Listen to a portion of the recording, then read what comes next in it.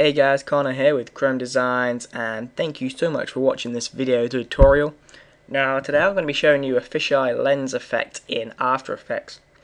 Now just say for whatever reason you've recorded a video and you just want to basically add a fisheye effect to it. Maybe pretend that you've got the fisheye lens. I'll be showing you how to do this today. So to get this started, you want to have your image or video in After Effects. Now this is what the image looks like normally, so I'm just going to scale it down here so it fits the canvas. And you want to go to Effects and Presets, and you want to go, and when it says Contained, you want to type in Warp. And you see under the Distort property, you want to go to Bezier Warp and apply it to the clip. Just drag it on.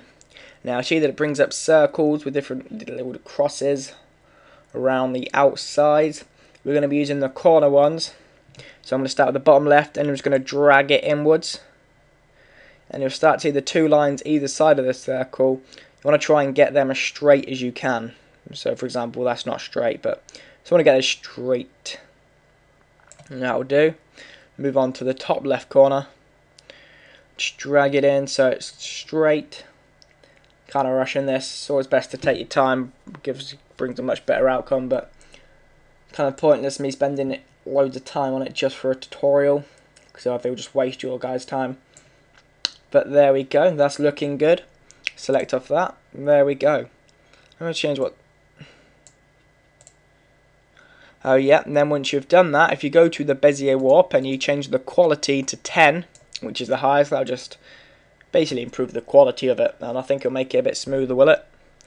Denying, just found this out. Yeah, it does.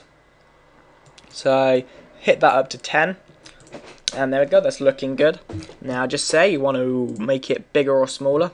In other words, decrease or increase the amount of black sections are around the clip.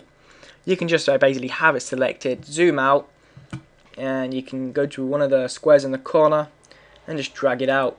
And as you see there, starts to increase, or you can maybe have it so it's more circular, sort of down to personal preference. As you don't have to use this for skate, like exactly skate videos, you can just use it in general. So that is looking good. Looking good. Yep. By the way guys, that's not me skating, I just typed in skater on the internet and that's what it popped up with, so I thought that'd be a good image to work with. And yeah, okay, that's probably about it, to be honest guys. Please remember to comment, rate and subscribe. Well, comment, like and subscribe I should say. I'd really appreciate it. And yeah, and I'll see you guys soon. Bye.